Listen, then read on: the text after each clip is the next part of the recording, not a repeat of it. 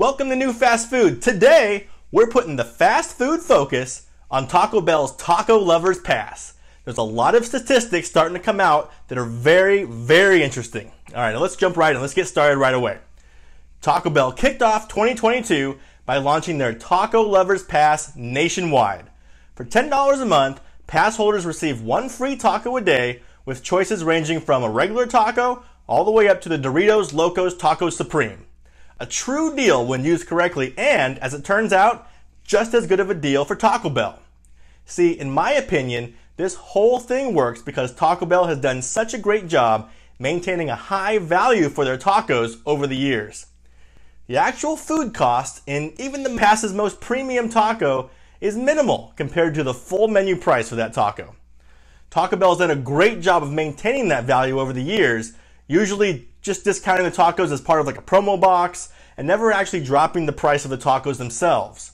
Because of this, customers have just bought into the fact that a regular taco costs nearly $2 and a DLT Supreme costs nearly $3 or more. They're like $3.39 in my area.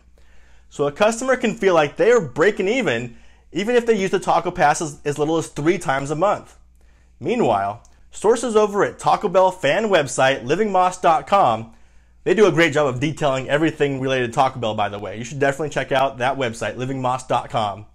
They suggested that based on a similar recent offering, the DLT Supreme probably costs only about $0.50 for Taco Bell to make.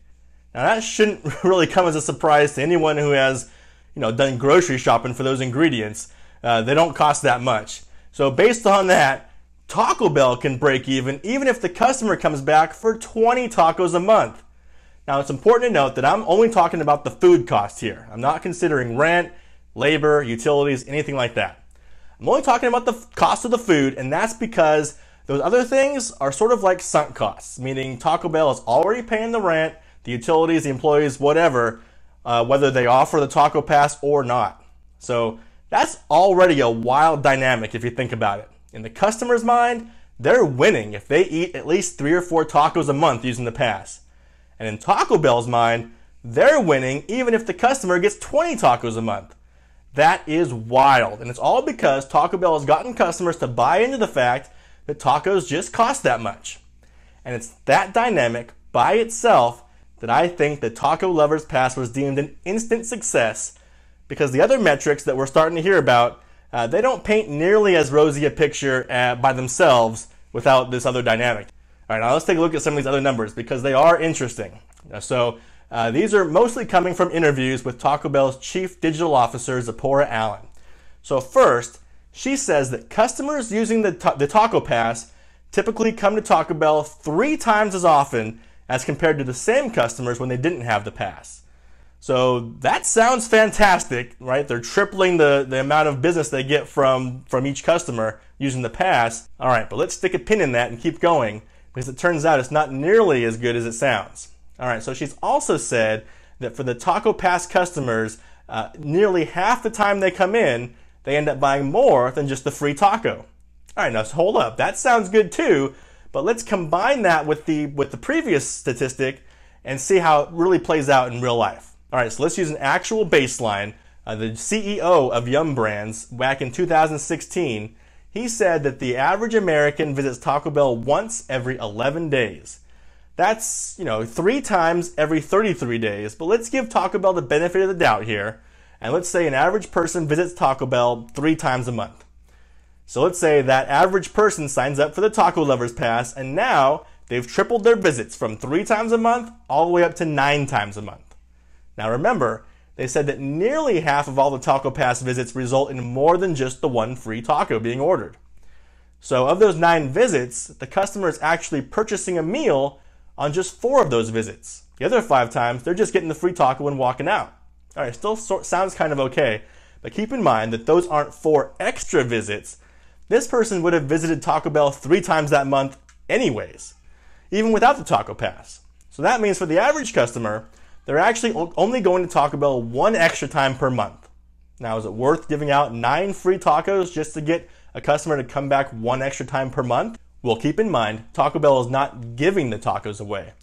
The customer paid $10 for those 9 free tacos, which again If the actual cost of those tacos is about 50 cents, those tacos costed Taco Bell less than $5.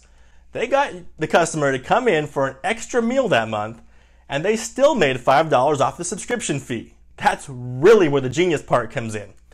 A lot of times companies look at the cost of acquiring a new customer. Here, Taco Bell is probably looking at the cost of getting an existing customer to come back one extra time per month. And the genius part is that they're not paying anything for that. The customer is actually paying them $5 and coming in more often. Genius! The only way they could really lose money on this is if somehow someone managed to go to Taco Bell 20 times a month and never purchase anything else. So knowing all this, it'd be pretty hard for this thing to fail. They've already announced that since they launched it in January, they've decided to make it a permanent offering. Yeah, no kidding. So it's probably going to be around for a while, but I think the Achilles heel of this thing might be this final stat from Taco Bell. See, the Taco Lovers Pass doesn't auto-renew, meaning you have to consciously purchase a new Taco Pass every month in order to continue. And Taco Bell says only 16% of the first pass holders decided to renew. That is shockingly low. At that rate, unless Taco Bell is signing up a ton of new passes each month, the user base will be nearly nothing in a short amount of time.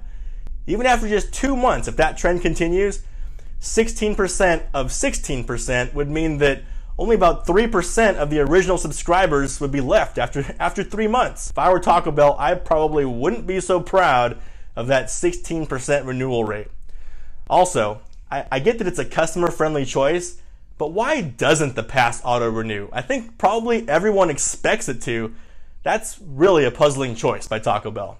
The only thing I can think of is maybe they're just trying not to push their luck, right? Give customers only good things to say, minimize any negative feedback so they can keep this subscription model going for the long run, and maybe even expand it to quesadillas or who knows.